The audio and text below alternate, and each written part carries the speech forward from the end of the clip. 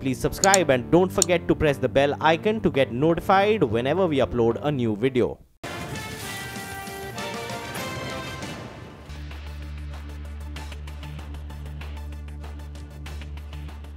Welcome back. Reliance has reclaimed the top spot on the Nifty in terms of a weightage.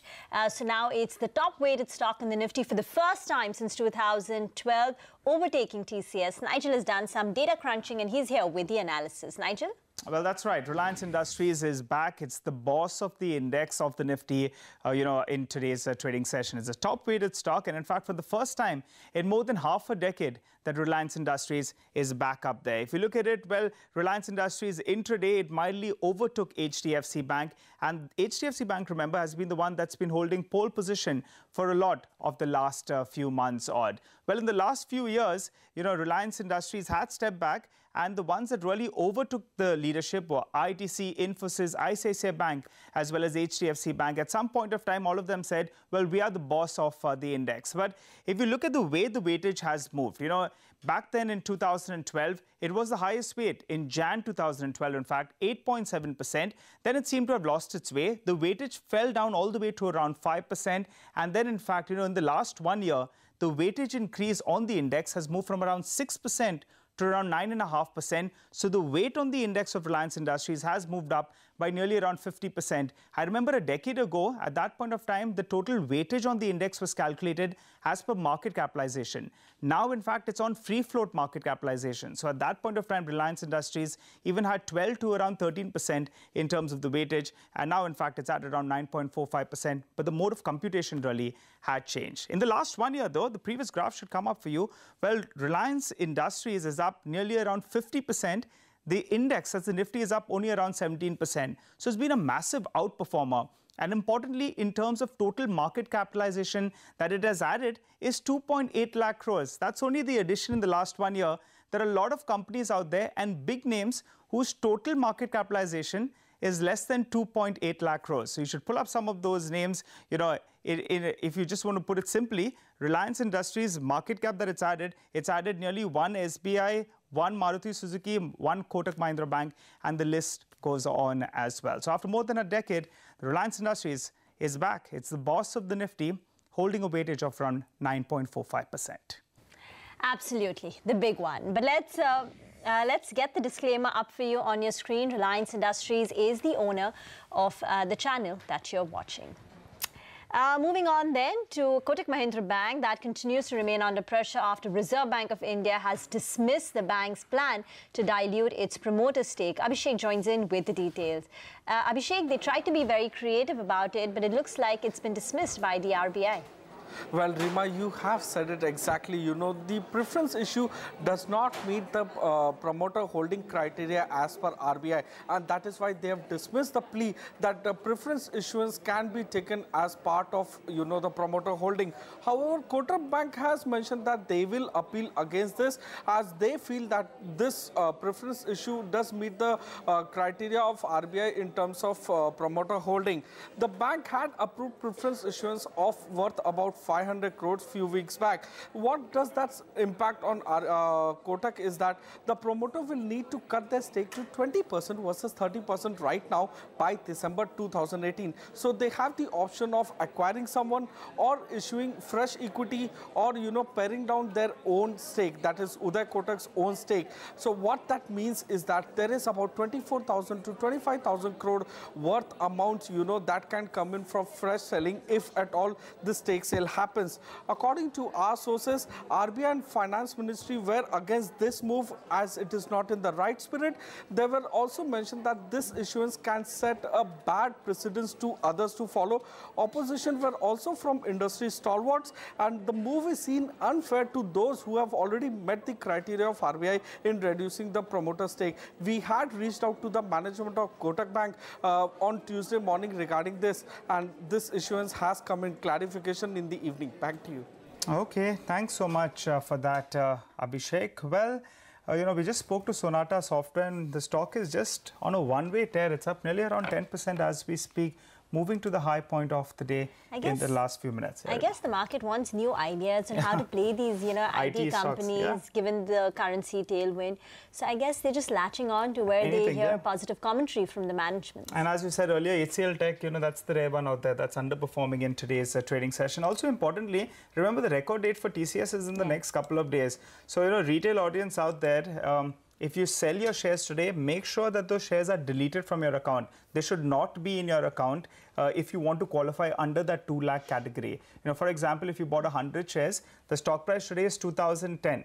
Right, so you won't come in the sub 2 lakh category. So even if you sell it today, you need to make sure and inform your broker that those shares are not there. Those, whatever is the adjusted shares, if it's 5 shares or 4 shares or whatever it is, it's not there in your account on the record date. Otherwise, you will not qualify for the sub 2 lakh category. And then in fact, your acceptance ratio will not be as high as the retail category as we have seen in the past. But the market's mildly lower. Ashwini Gujral and Rajat both are with us. Ashwini, what's the trade on the Nifty? And more importantly, the Nifty Bank is now down 100 points. Is it giving you a buying opportunity?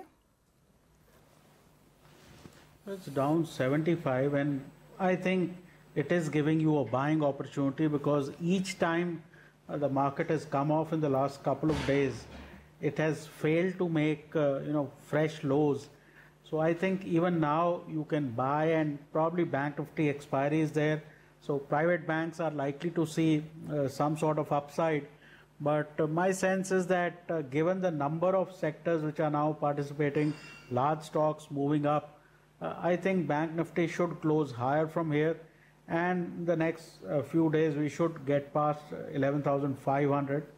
So that way, still a good time to buy into Bank Nifty. Bata is a buy with a stop of 990, target of 1,025. PNB is a buy with a stop of 80, target of 86. And RBL Bank is a buy with a stop of 574, target of 590. Any mid-cap IT companies that you would recommend to trade on the upside, Ashwini? See, that trade was, I think, on Friday, Thursday. But still, I think NIT Tech, Mindtree, Tata Elxsi, Sonata Software is just about breaking out. So all of these stocks can be taken up because if the rupee continues to remain below 70, there could be a bit more of a rally on these exporters. Okay, all right. And, Zensar as well, the volumes are not very high on that counter. But that stock as well is running away. In fact, it's up more than 10% as we speak. Pull up the intraday chart of Zensar as well. Stock is moving higher. Keep in mind, you have something like a Sumit Securities, that's a holding company of that stock. And that as well is moving higher. Very, very low volumes. Zensar particularly as well. I don't think the volumes are more than 20,000 on both the exchanges. So keep that in mind. But that stock as well. There's actually quite a clear differentiation that the market is making between the companies which are delivering good numbers and ones which are not. Because right now, the companies which are in the red include eClerx, which is, where the whole BPO model itself is getting disrupted on the back of automation. So eClerx has been reporting weak numbers for many quarters now. So that is down 2.5%. Wipro is not participating, where the organic growth is in very low single digits for the full year. And it's expected to be even for FY19. So that is under pressure. HCL Technology, the numbers have been a bit subdued and lower compared to its peers like an Infosys and TCS. So HCL2 is not participating on the downside, is not participating. On the flip side, you've got companies like Mindtree, Cyient, which are reporting good numbers. They're the ones which are getting rewarded yet again, day after day. So there is a clear differentiation and, that the market is making. Okay, all right. Let's get in some picks then. Rajat, what are the picks you have for us? Well, one of them is a software stock, Mindtree. I would put a stop loss below 1,039 and target would be 1,063 and 1,070. By tomorrow, I expect these targets to be completed. And then Amara Raja, that stock also has a lot of momentum. I would say put a stop loss below 849, buy it, and target would be 873 and 879. Apart from that, those who have real risk-taking ability can actually think of buying into Jet Airways for stop loss below 289 and target would be 299 and 302. Jet Airways is actually is on a recovery trail. Chances are that 298 to about 302 would be tasted by that. Okay, gentlemen, thank you very much for joining in. Let's get the early rates up for you from the European markets. Globally, there has been a bit of a recovery. Yes, markets like Hang Seng continue to be in the red. That's down close to about 150, 200 points. But there is generally optimism that the US-China trade talks could take a positive tilt after a fresh, after I think there was some talk about, a possible meeting between the commerce ministers. So in the green right now for the frontline European indices, a gain of close to about 0.3%. Get into a break. On the other side, we'll get you an excerpt from our exclusive conversation with Nitin Rakesh, the CEO and whole-time director of Emphasis, on the growth outlook for the company. Welcome back. It's been almost 2 years since private equity giant Blackstone took over Emphasis. Since then, the stock has doubled, the revenue trajectory has improved. I caught up with the CEO and whole-time director of Emphasis, Nitin Rakesh, and began by asking him if the company can continue to sustain double-digit revenue growth going ahead. Listen in. We started FY19 on a pretty strong footing. We talked about accelerating our order book last year. We signed up more than 550 million in TCV. Some of that is playing out this year. So our Q1 exit run rate is pretty strong. So we feel good about the fact that this year should be a good above market growth year for us. I think two of our core segments, DXC, HP, and Direct Core, continue to be at or above market growth, which augurs really well for our overall growth for FY19 and of course in 20. Okay, let's break up your business into the key revenue drivers. One is Direct Core, roughly 55% of your revenues. That will continue to see above industry growth rates. And secondly, your HP DXC channel, which has been a big growth driver, at least for the last few quarters. An investor concern there is that there perhaps is limited visibility for a double-digit revenue growth beyond FY19 for your HP DXC channel. How would you respond to that? Sure. So let me take Direct Core first, which is kind of the core, largest part of our business and most easily comparable to third-party IT services. That business actually has had a track record of growing above market for almost 4 or 5 years in a row and continues to be above market growth this year. It's been the key driver of our growth, very heavily focused on banking, financial services, insurance. We've added some new engines of growth in terms of verticals. We started to see growth coming out of Europe. So I think it's got multiple engines of growth firing between strategic accounts, Blackstone portfolio, Europe growth, and new logos. Then if we talk about the DXC HP channel, I think the concern is valid because that channel has had a history of tumultuous past, especially from the 2010-11 timeframe. So I understand the concerns that investors have had, analysts have had. But keep in mind, this is a different era. Right? There are 4 distinct relationships under that one channel. There's DXC, there's HPE, there's HPI, and there's Micro Focus. Of course, we are most mature in, relatively most mature in DXC because we've actually been in that group the longest, the enterprise services division that used to be with HP. But even there, we are only 1% of their overall revenue. Right? So the runway for growth is pretty much there. With HPE, HPI, and Micro Focus, I think we've just barely scratched the surface because they're all Fortune 500 companies. Our wallet share there is very low, actually extremely low single digits. So I do believe that there's a long opportunity for us to continue to execute across that channel and continue to make sure that the channel, at least for the foreseeable future, stays at or above market growth. Okay. These two businesses roughly contribute 80%, and they are growth additive in your words. Yes. The other businesses are a bit growth dilutive. We're talking about digital risk, your products business, as well as the India business. Share the outlook on these three. So I think digital risk is an interesting case of transformation underway. We had a pretty dire situation in that business about 1.5 years ago. Obviously, the macro environment in the US is still headwinded because we actually work on servicing mortgage originations and refinances. Because of the interest rate environment in the US, that business is very headwinded. But we're very glad that we've actually managed to get into near adjacencies, cross-sell IT services from Emphasis into those clients, and really stabilized and actually marginally grown the top line in the last 4 quarters. So we guided to a $28 to $38 million revenue range there. We are above that range. We feel good about that. But the other important thing is that while we've done that, we've also transformed the profitability profile of that business. It went from being mid-single digits, actually it was trending downwards. We've now brought it to healthy double digits. High single-digit revenue as well as double-digit margin kind of a guidance for digital risk? I would say mid to high single-digit revenue and continue to execute on the cross-sell opportunity. Let me come to your margins. Last year, your margin guidance band was 14 to 16%. You upped it to 15 to 17%. Now there is a currency tailwind which will benefit your margins in the coming year. Are margins trending upwards? Yeah, I think our long-term aspirational goal is for the company is continue to grow our market and have a continuous improvement in operating margin profile. And that's what we're executing on, as you see this year, is all about consistent growth. And as we do that, can we continue to find ways to expand our operating margin? And that's kind of the guidance we have. We are trending towards the upper end of the current year range of 15 to 17. We're still keeping some gunpowder dry to continue to invest in the business. So we are not changing the range yet. But we feel good about the way we're executing on the margin levers, especially things like pyramid optimization, fixed price, pricing environment, right shoring. The other potential growth driver can be the Blackstone portfolio. Give us a sense of the kind of opportunity that you're looking to target from the Blackstone portfolio group of companies. So I think it's I would say another long-term opportunity. We just scratched the surface with the first few deals last year. Can we continue that run rate? Can we find ways to make this a meaningful portion of our revenue within direct core? The answer is yes.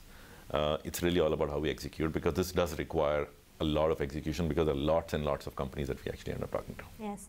But give us a sense of the kind of opportunity it may be. You were telling me I think it's $1.5 billion to $2 billion annual IT spend. Yeah. Question and is, you're the only IT company in the Blackstone in the portfolio, but again, these companies operate on a federated manner, so they do work with a lot of our competitors. If I look at the $1.5 billion to $2 billion annual spend, question really is, can we get to a 10%, 15%? Again, sky's the limit. Yeah. But really, let's first get to double digits. We're still very, very low single digits right now. Any acquisitions and any plans to increase the dividend payout ratio from the current 50%? Yeah, I think, again, dividend payout is probably going to be consistent. The reason we're using buyback is kind of a one-time return back to shareholders, probably a more efficient way to do it. And it's probably more case by case. Acquisition plans are very much on the table. We've looked at 3 vectors of acquisitions: capability, adding to our verticals or sub-verticals, and adding to our geographic mix. And as we speak, we're fairly actively engaged on all 3 vectors to identify, what the right fit is. Even after the buyback and the dividend, we still think we have enough gunpowder dry to kind of continue to execute our plans on M&A. Hopefully, FY19, we should be able to see something happen. But again, these things, when they happen, they happen. Okay. And how big could the acquisition be? I think typically no more than 10, 15, 20% of revenue, because that's easy to absorb, easy to integrate. That's still $150 to $200 million of... Again, that's the upper end of the range I'm saying, because that's the kind of, if you look at our cash position, that's the kind of planning we have right now. Okay, so that is emphasis. Let me tell you some things that he's not spoken before that he indicated in the interview. One is the long-term goal of the company is to keep growing above the industry growth rate. So it's not going to end at FY19. They want to do that even in 20 and 21 thereafter. Secondly is the continuous improvement in the margin trajectory. Last year, this year they upped the margin band guidance to 15 to 17% versus 14 to 16% last year. And now the company indicates that X of currency, they want to keep improving it because they have some optimization, they have some, margin, benefits which could come through from pyramid optimization, etc. And finally, there's perhaps an F that, we could look to close it in FY19. So that is also going to be something very interesting to watch. And the stock is reacting, positively as we speak. Absolutely, Rima. 3 out of 3 actually in this show itself. 3 IT companies have spoken to us, and all 3 of them, it seems that shareholders and retail audience and all our viewers, they like what they're saying. Saxoft is at the high point of the day. Sonata Software as well is at the high point of the day. And emphasis, that's the big one actually. And there, as Rima says, is they're looking to outpace the industry for the next few years, and a possible acquisition as well on the cards. And that stock as well at the high point of the day as we speak. Let's slip into a short break. When you come back, we'll get you more on the markets as well as stock-specific action.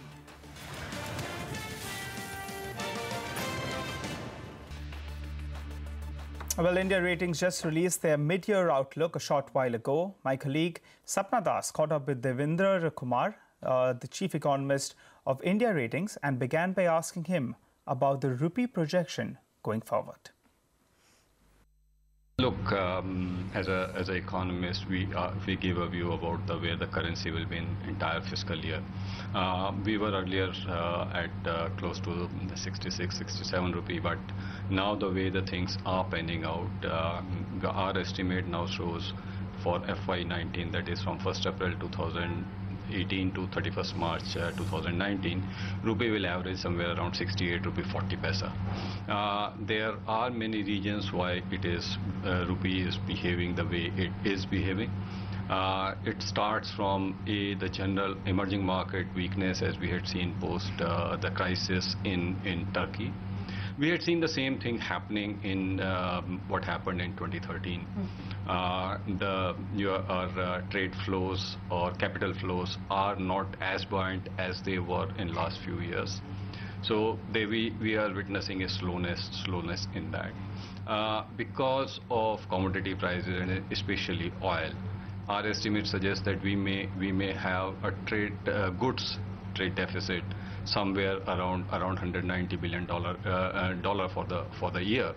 It's only the services side and full year trade deficit. Full year trade deficit. $190 billion. $190 billion.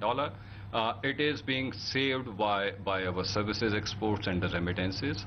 But even taking that into account, we are looking at a number which is in excess of $71 billion in the current account, translating 2.6% of the GDP as the current account deficit. How much was the trade deficit last financial year? If you could just give us an idea. Last financial year it was lower, but $190 billion will be by far the highest trade deficit we'll be having.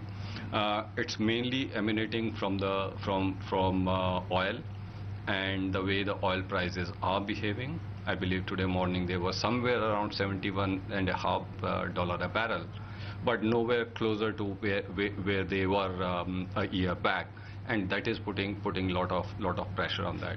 Another news which most of the people may have missed: the Reliance is going to take a shutdown for a particular unit for two weeks. So you may see further weakness in the exports as well as in the enlargement of trade deficit in either in the month of August or in the month of September.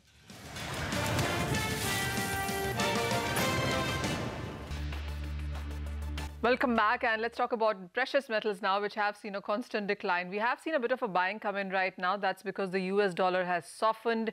We have seen the Turkish lira rebound a bit. But even after a bit of a gains that we can see on the screen, it is still on the lower side of the range. You have the gold prices trading at a 19-month lows. Silver prices have broken below $15 per ounce. That's a 2.5-year lows for that. Platinum prices are trading at a 10-year lows, and you have palladium trading at a 13-month lows as well. So clearly no safe haven buying coming in here. A bit of a buying that we have seen come in on the screens is purely because the US dollar is reacting, and we've seen that impact come in. Dharmesh Bhatia then joins us to talk more about that. Dharmesh, hi. The precious metals clearly haven't seen buying in 2018. It seems completely written off with the kind of levels we are holding right now. But essentially in case of silver, where we have seen decline in gold, decline in industrial metals, what is your sense? Trading below 15, how much lower can we go? Good afternoon. Manisha, I still think that the precious metal has more leverage on the selling side till now. I'm seeing that the short is building up continuously. Fundamentally, there is no buying in the market, especially if you are talking about silver, which is like a 50% bullion and 50% base metal category. The price has not been showing that kind of return. So the negative return has keep on increasing. And if you see the rare rate, like the difference between the US Treasury and the interest rate is keep on creeping up. The more the rare rate goes up, the more the precious metal will get hammered. So I'm expecting the silver to go way below 14 also. It almost touched 1430 levels. But technically the market still has the potential to go further down.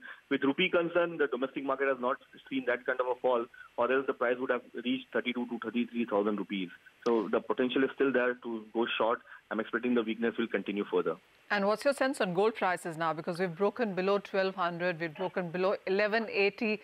Are you looking at levels of 1,150, 1,130 now? Because that is the next that seems on chart. So technically, it can go triple digit also. I'm still bearish on the gold price. There is no fundamental buying in the market. And if you see the interest rate is creeping up and equity market is outperforming. And until there is geopolitical tension, there is no buying interest in the gold. And the price has not reached 1360 for past almost 3 years. It touched, and that again is shown a sell-off. I'm expecting market to touch 1150, 1140, which is a Trump rally. That time the market had touched that level, so you can expect gold heading that for the short momentum. Domestic market, again, you can see the price 300, 400 rupees little par because of the rupee getting depreciated. Okay. All right. Thanks so much for that, Dharmesh, as well as Manisha. Well, keep an eye out on the index. We're trading mildly in the red, but keep in mind the PSU banking index has some positive commentary that's coming out. Banking secretary on some wires, in fact, is saying that the worst is behind for PSU banking stocks. And that's why, in fact, you're seeing that that index is up close to around 1% in an otherwise dull market. We'll wrap up on this show. You stay with us. Business Lunch comes up next.